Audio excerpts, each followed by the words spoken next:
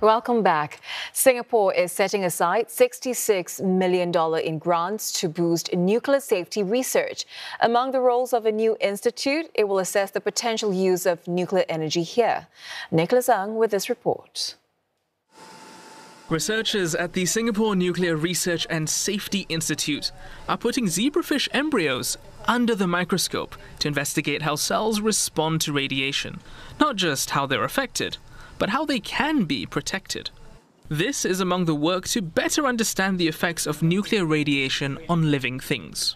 With our strong capabilities and expertise in research and policy, we are well poised to be at the forefront of research in nuclear safety, as well as to enhance regional cooperation and to develop talent in this area.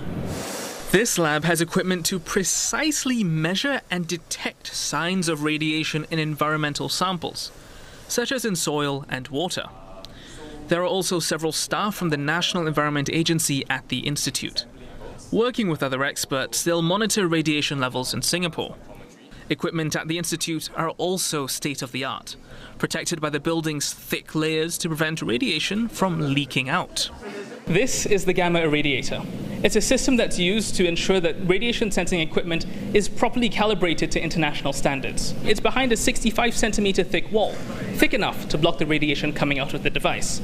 At the same time, to offer an additional layer of safety, this room is underground and surrounded by soil, which will also block the radiation.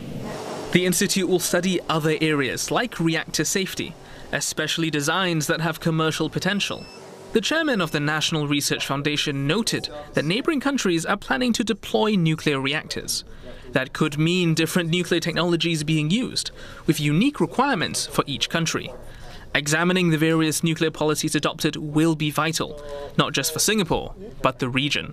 Capability building will help us understand the implications of nuclear developments in the region and ensure that we are prepared if our neighbours choose to deploy nuclear energy. The Institute, located at the National University of Singapore campus, will expand its future research areas to include methods for detecting radiation. It is also aiming to hire 100 staff by 2030. And for more, we're now joined by Dr. Victor Ng, founding co-chairman of Centre for Strategic Energy and Resources, an independent think tank here in Singapore. Dr. Ng, welcome to Singapore tonight. First of all, talk to us about the importance of this funding and why there is a need for a facility like the Singapore National Research and Safety Institute building now. Well, thank you for having me. If you look at nuclear research in the nuclear leading countries and also around the region, it is a long-term commitment.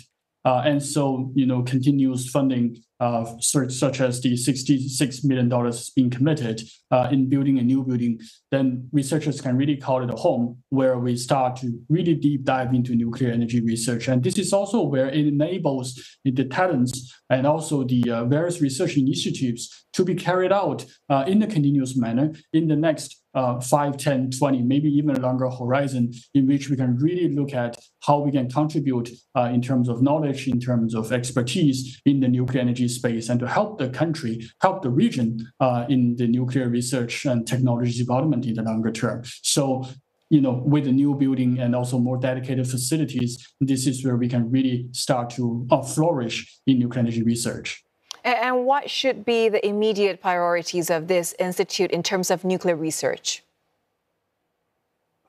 Well, there are a few areas. If you look into nuclear energy research or technology development, there are several areas that any nuclear research institute, including this one, should consider. So, for example, of course, now we're talking about the age where nuclear safety is always the ultimate priority. So, for example, advanced nuclear reactor technology, how much safer they have become, and also the engineerings of it, in terms of, for example, looking into reactor physics, new advanced reactor design, also understanding the traditional reactors that is in operation today. In addition, fuel cycle would also be another area we should be looking at.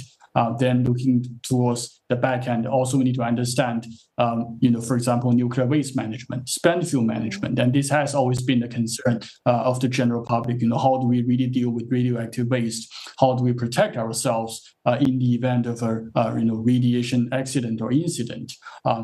And also in the Singapore context, since we are at the beginning of nuclear energy research, we also need to look at whether there are policies, regulations, and other issues, maybe softer issues other than the hardcore science and engineering. Those are also be part of the major focus of this institute. While Singapore has not yet decided on adopting nuclear research, or rather nuclear energy, Dr. Ng, how much can Singapore and the region gain from the knowledge that comes out from the Institute? Because we also understand that neighboring countries are planning to deploy nuclear reactors. Well, we have not really made a decision when, where, how we're going to build a nuclear power plant. It doesn't mean we need to be ignorant about nuclear power technology development. And we also need to be ready, especially in this case, as you mentioned, the region is looking into nuclear energy. The region is looking into building nuclear power plant, especially in our neighbors. You look at countries like Indonesia, Vietnam, maybe possibly Malaysia, that are all becoming very interested in nuclear energy.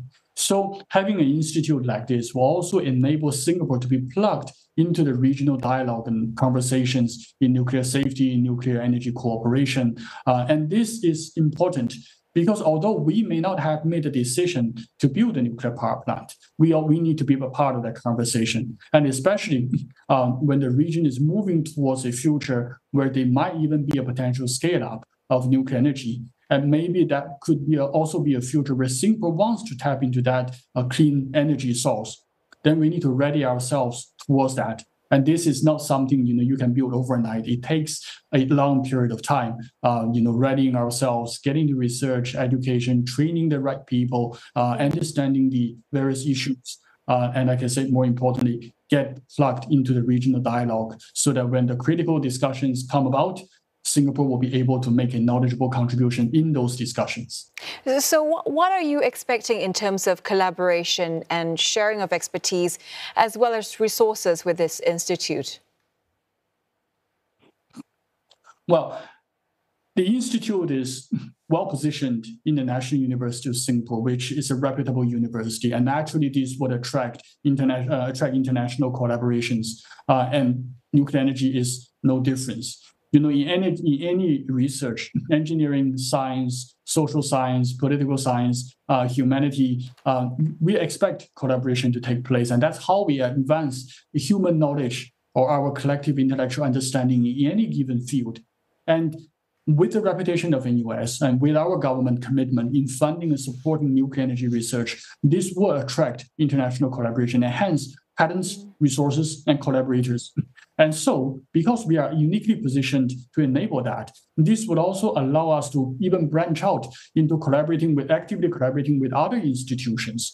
And because we get engaged in that kind of collaboration, this is where we can also accelerate the knowledge building, accumulation of experience, which then in turn help us accelerate our pathway towards really becoming a knowledgeable country or institution in nuclear energy.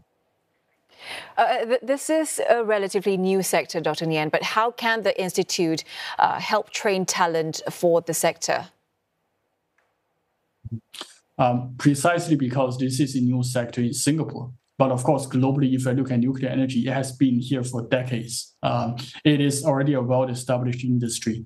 So then the key is how can we plug ourselves into that already mature industry and still evolving while making a knowledgeable contribution. At the same time, it's also benefiting from the next stage of development, catching up the wave of new innovations, right? And then also get engaged in the international networks or partnerships. So for example, recently we signed a 123 agreement with the US with the hope of advancing our nuclear research and technology development. And talent will naturally be a major part of that. And again, because the institute is strategically located in the National University of Singapore, and this automatically becomes an important training ground for students, for scholars, and also for future engineers and scientists, and not to forget also the regulators. So this is where I see, the institute could really become a holistic, interdisciplinary or multidisciplinary training platform for future, for example, nuclear engineers, scientists, nuclear power plant operators, and maybe even policymakers and regulators in the future, there could well be the imagination of training people that is in the finance space, financing nuclear energy projects, legal space, right? So that really is the way I look at it. We can really attract the pool of talent that, as our minister pointed out, 100 talent, 100 strong, really support the country's research effort. Always a pleasure speaking with you, Dr. Ng. Thank you so much for sharing your insights tonight. Dr. Victor Ng there, founding co-chairman, Centre for Strategic Energy and Resources.